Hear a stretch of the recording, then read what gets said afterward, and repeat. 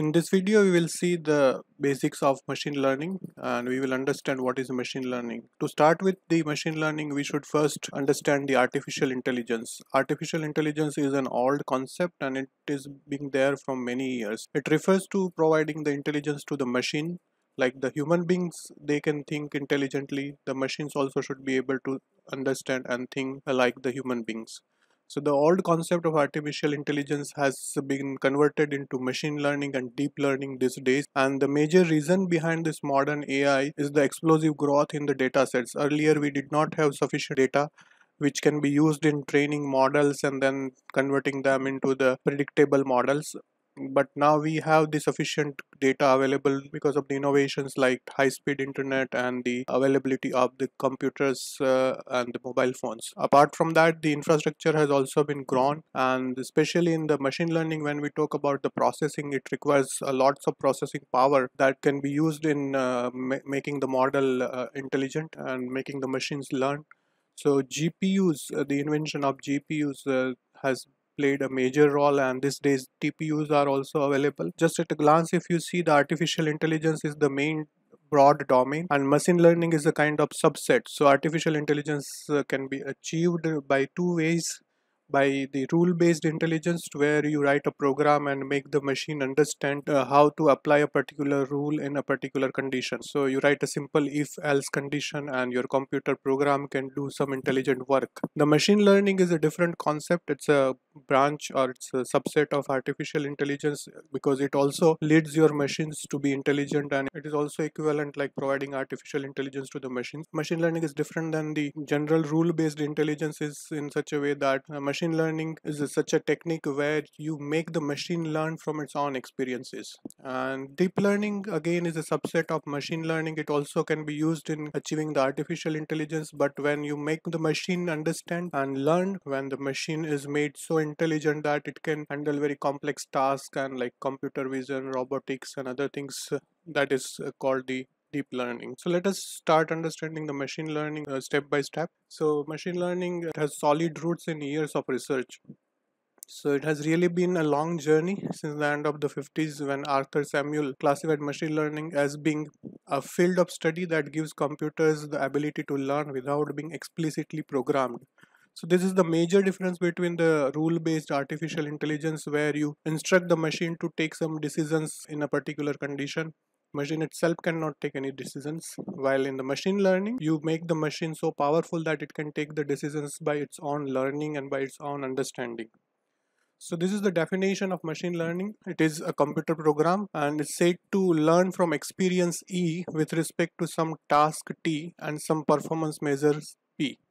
If its performance on T as measured by P improves with experience E, then it can be called a machine learning process. This definition had been given by Tom Mischel in 1998. So there are three components, as you can see. One is task, second is experience, and third is the performance. So if you have been assigned a task to perform, you will perform that task based on your experience, and then you measure your performance. If your performance is improvising, if you are improvising your performance with the experience, then you can say that you are learning. And the same thing applies to the machine learning. Let us see with an example. So if we take an example of classifying emails as spam or not spam, this is the task which you want to perform. So your T here is the classifying emails as spam or not spam. Then the second step is watching you label emails as spam or not spam. So computer sees you, computer watches you, that whether you label an email as spam or not spam. And this is how it gains the experience.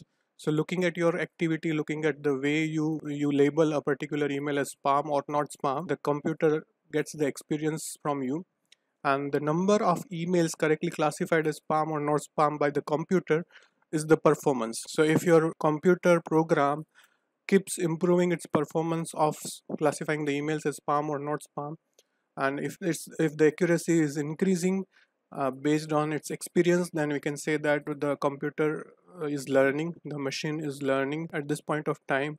Most of the spam classifiers are very powerful. Gmail and any other email, if you take, they are able to classify the spam by themselves and they are putting them in separate folder. Many times you do not encounter any spam mails in your inbox, and this is because of the performance level which has been increased from day to day by the learning. So in general, machine learning can be classified into three different categories: supervised learning, unsupervised learning, and reinforcement learning. So if you see supervised learning, there are basically two types: regression and classification. Regression refers to the methodology where your model will predict some accurate number or value. Like say for example, if you want to predict the market rate, or if you want to predict the housing price, then you generally take the regression. It is mainly used in different domains as shown in the figure on the right hand side.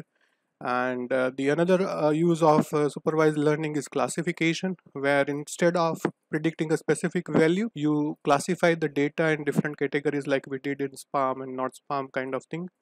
The unsupervised learning is opposite to supervised learning. In supervised learning, you have labels which are used to tell the machine that this type of data belongs to this type of category. While in unsupervised learning, you do not have any instruction, you do not have any labels or any information about the data.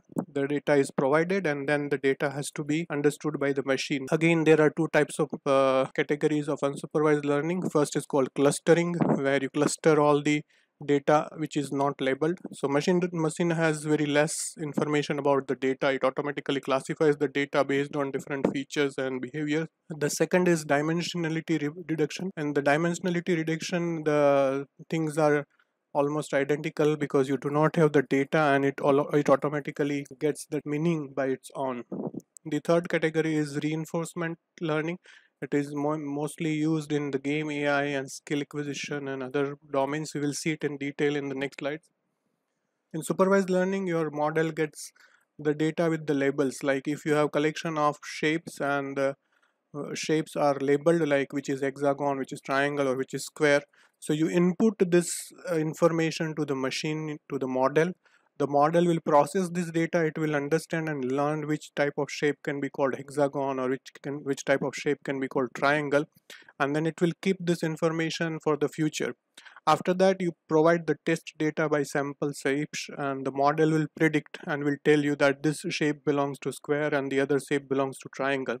So this is the way by which the machine adopts the intelligence, by learning from the labeled data.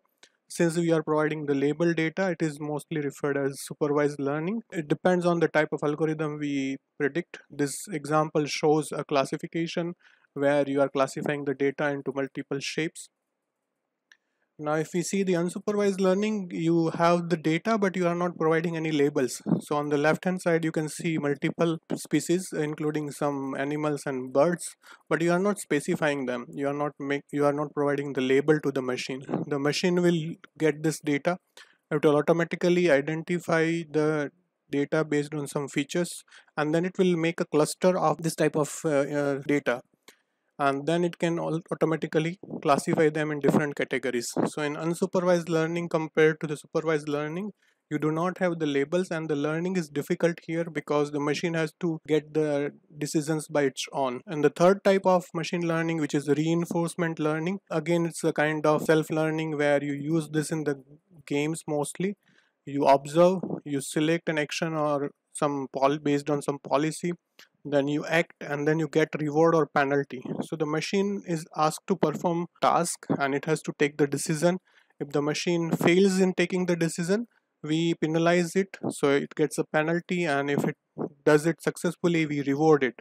So based on the penalty or reward, it will update its policy automatically. As you can see in the example, a robot has been assigned a task. Once he touches the fire, he gets the penalty minus 50 points, and he understands that okay, this is a bad thing, I should not do this thing. So this is how the machine learns based on the reward system, and it's a very powerful mechanism for some of the domains. So in this video, we have seen the basics of machine learning. We understood how the machine learning works and the types of machine learning.